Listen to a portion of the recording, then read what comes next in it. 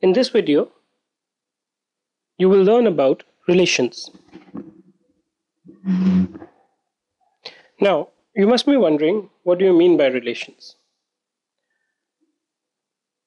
Let's say you have two sets.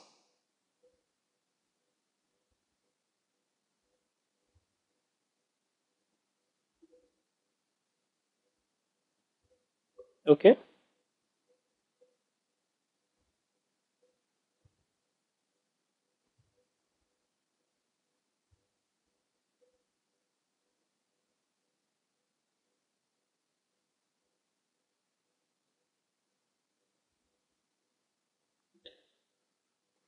If you were to form the ordered pairs of these sets, let's denote these by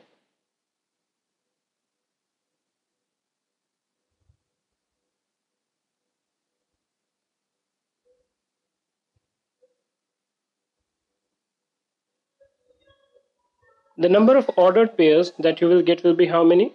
3 into 4. This we know because it's the factor of number of elements of this set into this set.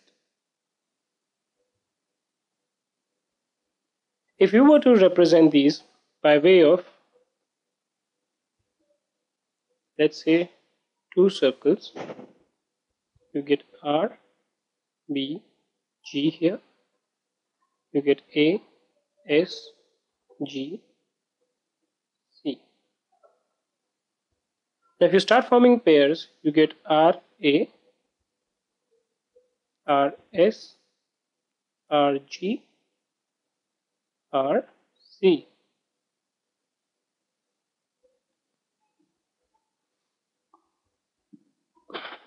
Similarly, you will have B, A,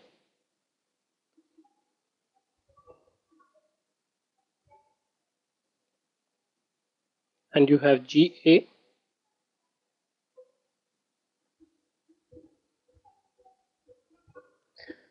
I've just formed this very quickly, but you can please take your time to form these pairs.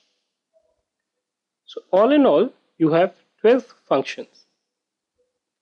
Now, what you mean by relation is that you form a subset. This is what? This is the Cartesian product.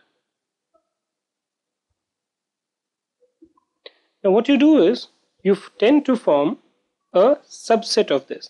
What do you mean by relation? Relationship is something which describes the relation between two sets. Let's say this was set A, this was set B.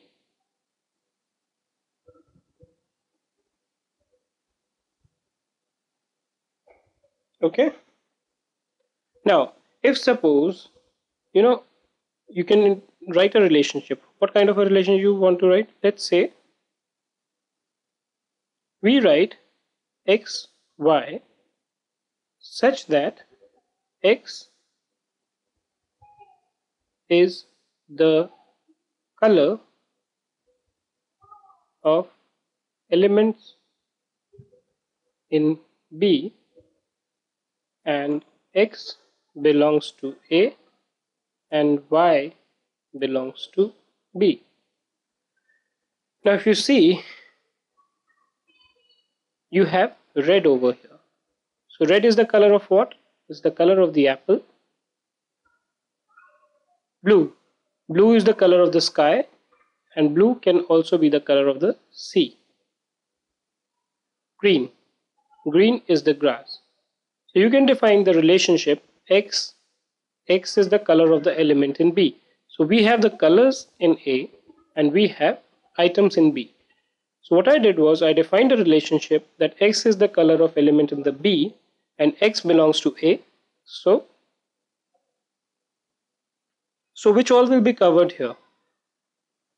Red apple,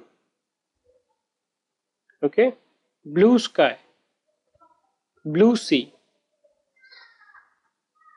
then green grass. So these four are basically covered by this relationship. And these four, when taken together, form a subset of the Cartesian product. So this is basically how you kind of deal with these situations. Okay, so relationship basically between two non-empty set. Now if one of these was empty, obviously there could not be a relationship. Suppose there was nothing out here, then there is no relationship. So relations have to be between two non-empty sets where you kind of derive a relationship between two sets.